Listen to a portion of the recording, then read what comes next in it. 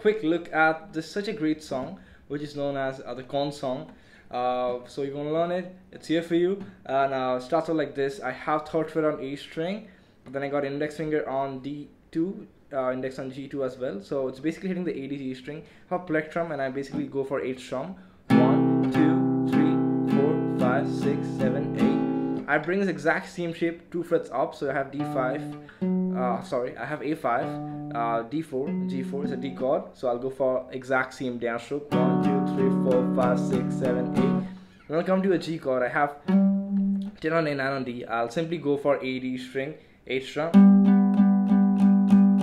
Then I'll go to 7th fret on E string, 5th fret on D string, which is in turn E minor chord. I'll go for 4 downstroke, 1, 2, 3, 4. Then back to G, 1, 2, 3, 4. When you put it all together, it sounds like this.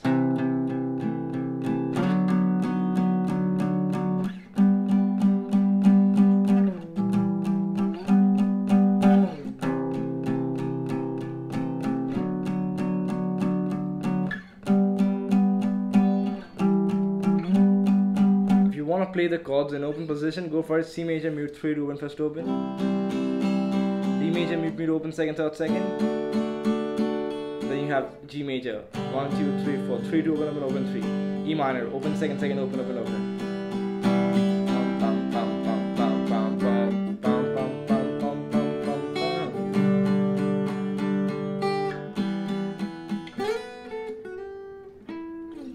There you have it, that's the whole song. So I'll see you guys back in the next video. Make sure you guys subscribe, working super hard for you. Bye.